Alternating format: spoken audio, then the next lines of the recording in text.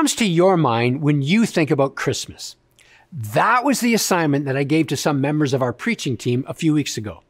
Now, each person was asked to unpack the main impact that decades of experiencing Christmas as a follower of Jesus had left upon them. You've been following Jesus for many years, I said. You've been pondering Christmas for all of those years. So what have you learned? What have you concluded? If you had to summarize what Christmas means to you, what would you say? Well, today it's my turn.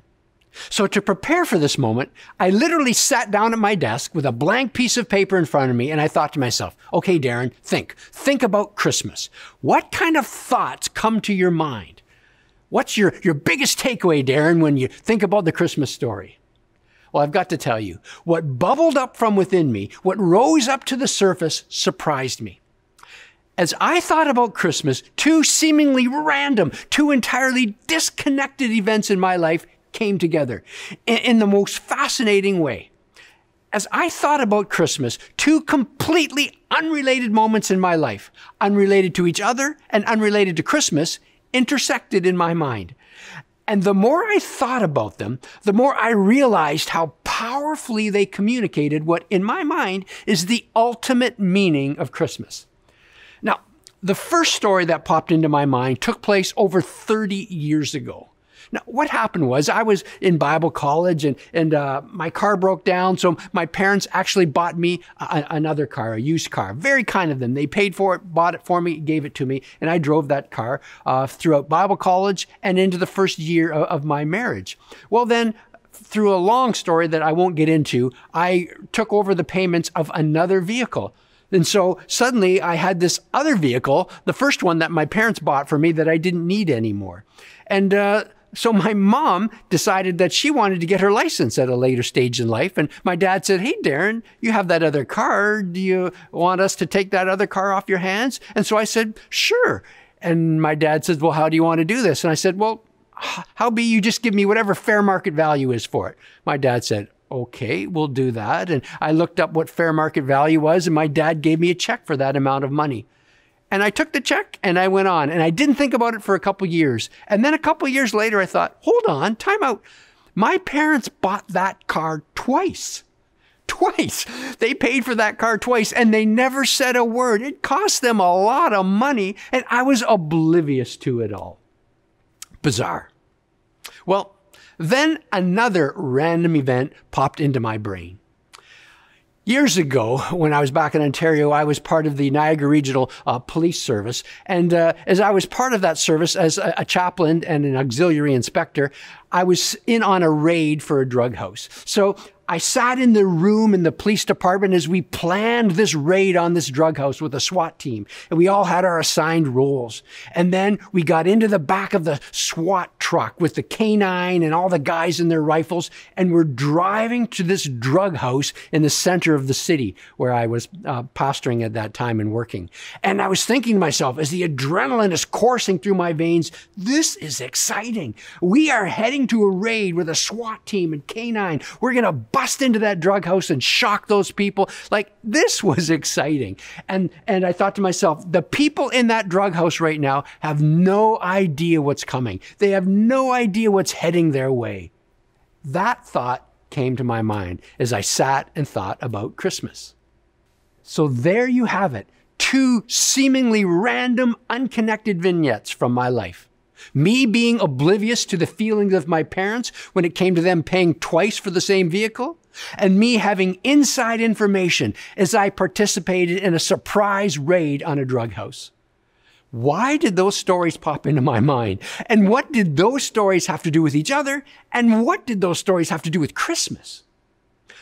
The more I thought about it, the more it all came together for me. That first Christmas event was an event that brought great joy to humanity, but it came at a massive cost to Jesus, a cost that we were oblivious to. That first Christmas was the ultimate secret mission. It was the unfolding of the greatest raid in human history, a raid that was secretly planned and thoroughly hidden from everyone. Essentially, Christmas is filled with secrecy, with things taking place behind the scenes. And all of this secrecy, all of this hiddenness, all of this planning ultimately had one goal, one purpose in mind.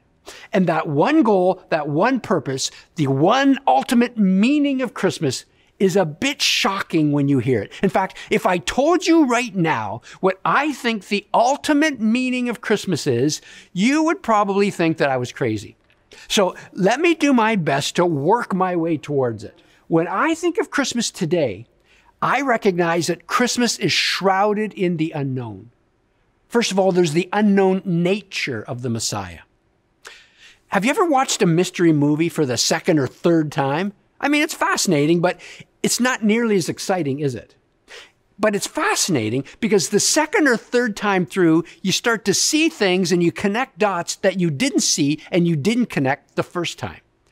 There was no way you could have seen them. They were too subtle. They were hidden. They could only be seen with hindsight. Well, this identical dynamic takes place when it comes to us and the Messiah. Now, the word translated Messiah was fairly common in the Old Testament. It occurs over 36 times. It simply means anointed. The Greek word for Messiah is Christ. So the term means someone set apart with divine authority for a special role. Now, lots of people were anointed in the Old Testament, especially prophets and kings. Of all the references to the Messiah in the Old Testament, only a handful referred to someone coming in the future to rescue the people of Israel.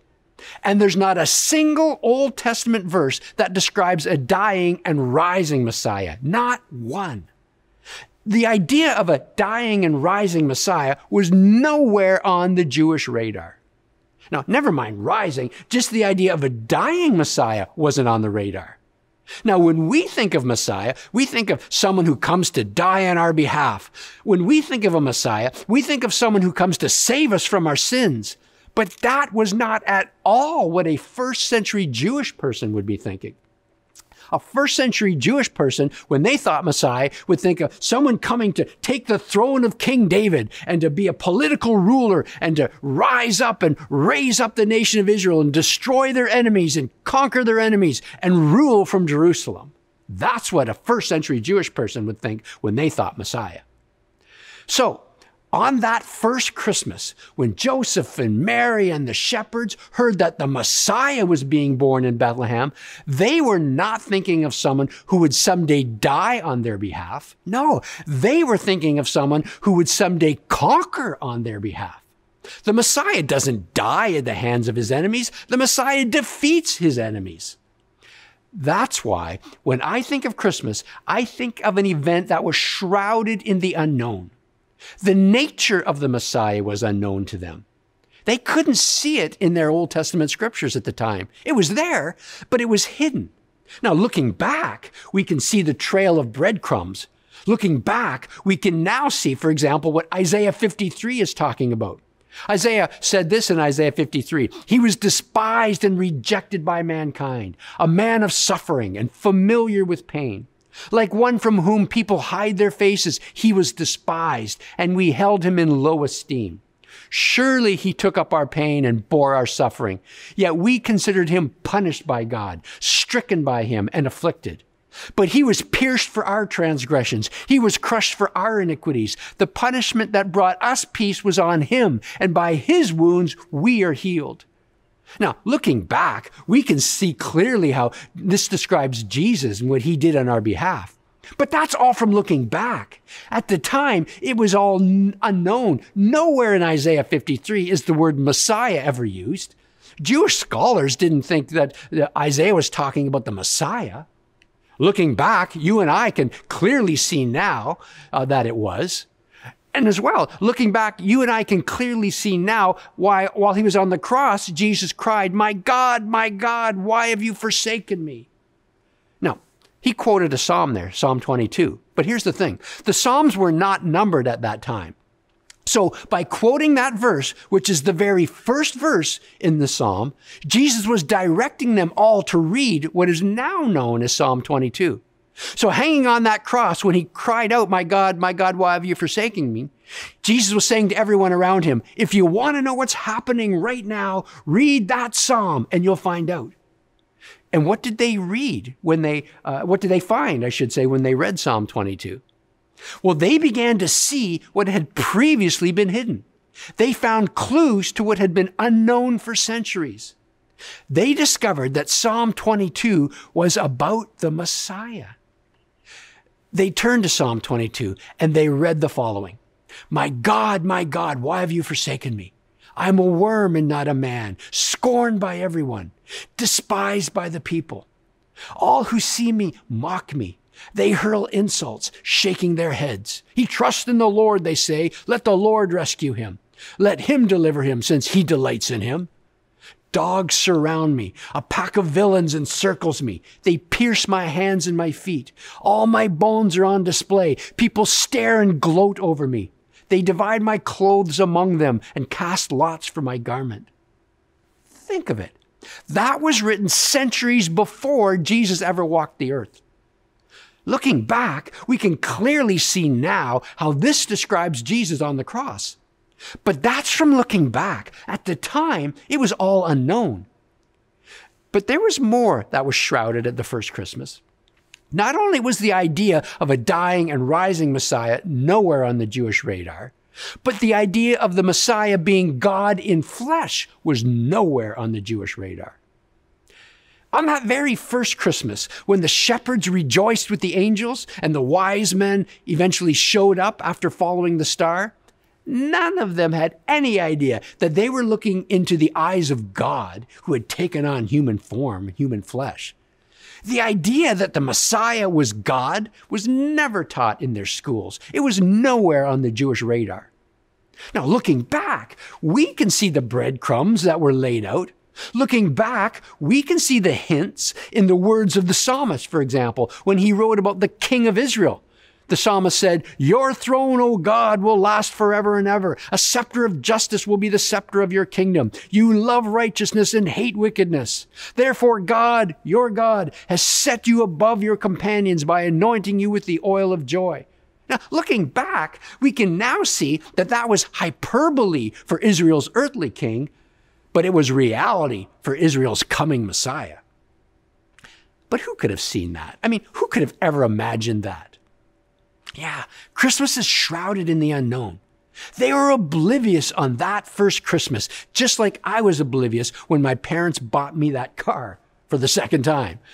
What I thought was taking place and what my parents knew was taking place were two very different things. But there's more. Because when it comes to the very first Christmas, not only were they dealing with the unknown nature of the Messiah, they were also dealing with the unknown mission of the Messiah. This is where my drug raid comes in. And this is where things get really fascinating for me, because this is an area that took me decades to fully appreciate. This is a truth that I've really only truly been able to grasp in the last few months. You see, for the longest time, there were strands of truth hanging out there that I had never been able to tie together. Now, I've long been aware of what the average Jewish man or woman did and did not know regarding Jesus back then. That I understood. However, there was an area that was always murky for me. Now, this is going to sound strange, but for years I wondered, what did the demons know and what did the demons not know when it came to Jesus? Did the demons know who Jesus was? Did the demons know what Jesus came to do? Well, if they did know who he was, why did they respond the way they did? Why would the demonic realm incite people to crucify Jesus if the demons knew that the crucifixion would save people from their sins? Didn't make sense. So what did the demons know and what did they not know? Well, Jesus' interactions with the demonic realm gives us part of the answer. Mark records that a man in the synagogue who was possessed by an impure spirit cried out. So he shouted to Jesus, "What do you want with us, Jesus of Nazareth? Have you come to destroy us? I know who you are, the Holy One of God." In the 8th chapter of his gospel, Matthew records another instance of demonic interaction. "What do you want with us, Son of God?" the demons shouted. Now look closely what the demons called Jesus, the Holy One of God, the Son of God. No one else at that time was using those titles for Jesus. The demons clearly knew who Jesus was. They clearly knew that Jesus was God in flesh. So Matthew and Mark tell us what the demons did know, but the Apostle Paul tells us what the demons did not know. Paul wrote, he says this, "We declare God's wisdom, a mystery that has been hidden, and that God destined for our glory before time began. None of the rulers of this age understood it. If they had, they would not have crucified the Lord of glory." So Paul is saying that the religious and political authorities and the demonic powers that incited them had no idea what God was planning. God's true intentions were shrouded. His ultimate plans were hidden. He had kept them hidden for centuries. Now, they knew that Jesus was God in flesh, walking the earth, clothed in human form, but they did not know what God in flesh had hidden up his sleeve. The demonic question was one thing, but there was another question that bothered me. What did the angels know? And what did the angels not know regarding Jesus? Were the angels in on the salvation secret? Or had God kept the plan hidden from them as well? Well, I got thinking, if the demons knew that Jesus was God in flesh, it's obvious that the angels knew that as well. That being said, the Apostle Peter tells us that angels did have some questions of their own. Peter wrote this. He said, "Concerning the salvation, the prophets who spoke of the grace that was to come to you searched intently and with great care, trying to find out the time and circumstances to which the Spirit of Christ in them was pointing when he predicted the sufferings of the Messiah and the glories that would follow." And then look what he said. "Even angels long to look into these things." Peter's saying that God's prophets and even God's angels did not know the full scope of what God was planning. They had some clues, but not all of the clues were adding up for them. They had some clues, but they could not see where all these clues were pointing. Now, for the longest time, I had these questions just hanging out there like shiny tinsel on a tree, like unconnected dots on a page. But recently, these dots finally connected for me. And that connection helped me to see the Christmas story in a whole new light. At the very first Christmas, humanity was oblivious as to who Jesus truly was. Now, the angels and the demons, they knew a bit more than humanity, but their knowledge was limited as well. The angels and the demons knew who Jesus was and what Jesus had come to do. Jesus said many times that he'd come to usher in God's kingdom. So they knew who he was, what he'd come to do, but they had no idea as to how Jesus would actually do it. They knew who he was, they knew what he came to do, but they had no idea as to how he would actually do it. Like our raid on that drug house, Jesus' mission was kept very secret. The theologians had no clue. The scholars had no clue. The politicians had no clue. The demons had no clue. The angels had no clue. The devil himself had no clue. Only God knew, and he kept it all shrouded and hidden until it was finished. So why did God insist upon such a high level of secrecy? That secrecy was God's way of ensuring that the mission would be successful. Remember what Paul said, none of the rulers of this age understood it. If they had understood it, they would not have crucified the Lord of glory. If the devil had known what Jesus was up to, the devil would not have done what the devil did. If the devil had known that Jesus dying would destroy death and save humanity from their sin, he would not have crucified Jesus. Just like me with my parents, all of creation was oblivious to what was truly going on. Just like the dealers in that drug house, all of creation had no idea what was about to take place. Are you seeing it? Are you seeing Christmas in a whole new way? In spite of all the angelic announcements and the celestial signs and the stars in the heavens, Christmas is actually all about the hidden. Christmas is actually all about the unknown. The Messiah's unknown nature, the Messiah's unknown mission. There was so much going on that was hidden from everyone. It was all a secret. It was all a mystery. Only God himself knew the entire plan. It's what comes to my mind when I think about Christmas. Now, which brings me to what I said at the beginning of today's teaching. I said, if you remember, I told you that if I said to you right now what I think the ultimate meaning of Christmas is, you're going to think I'm crazy. Well, we've come to that moment, so here we go. We've learned today that Christmas is shrouded with the unknown, that Christmas is filled with secrecy, with things taking place behind the scenes. And all of that secrecy, all of that hiddenness, all of that planning had one goal, one purpose. And that one goal, that one purpose stands as the ultimate meaning of Christmas. And here it is. It's today's big idea. The meaning of Christmas is you. You. You are the reason for the season. You are the reason for all of the secrecy. You are the reason why God took on human flesh in the form of a baby 2,000 years ago. You are the reason why that baby grew into a man and died on a cross. You are the reason for the most incredible mission ever imagined. You are the reason why that mission was formulated before time began. You are the reason why that mission was kept hidden from every other being ever created. You are the reason for Christmas.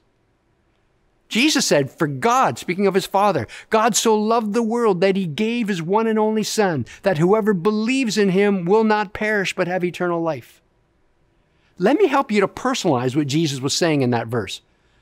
Certainly, the world applies to everyone, absolutely. But don't overlook this truth. Instead of the world, put a blank in that spot of the verse. For God so loved blank. And put your name in that blank. For God so loved you that he gave his one and only Son, that whoever believes in him will not perish. If you believe in him, you'll not perish, but have everlasting life. You are the reason for Christmas. It was all driven by God's love for you. So the next time you hear the question, so what's the reason for the season? You can answer with the full authority of Scripture and with a heart full of gratitude. You can say, I'm the reason. I am. I'm the reason for the season. God did all this planning, all this preparing for me. Jesus came, Jesus died, Jesus rose again for me. That's what comes to my mind when I think about Christmas. Let's pray. Father, I thank you that you loved me, that you loved the world so much, that you sent your Son, Jesus, to pay our moral debt, to die on our behalf. The eternal principle is that the wages that sin pays is death, but the gift of God is eternal life through Jesus Christ our Lord. Thank you that you paid my moral debt and you purchased the gift of eternal life for me. And not just for me, but for everyone who would call upon your name. Thank you for that. Thank you for your gift. Thank you for your love. You did it for me. And so I accept your gift of forgiveness and eternal life. Come into my life. Cleanse me. Forgive me. Give me a new life and a new start from this moment on. In Jesus' name I pray. Amen. If you prayed that prayer with me right now, on the screen you should see a number. Text that number and someone will respond to you. Now, we're not tricking you. You're not joining Broadway Church. You're not going to be put on a mailing list, but text that number and someone will help you take the next step in your journey. God bless you, and may you have a Merry Christmas. God bless.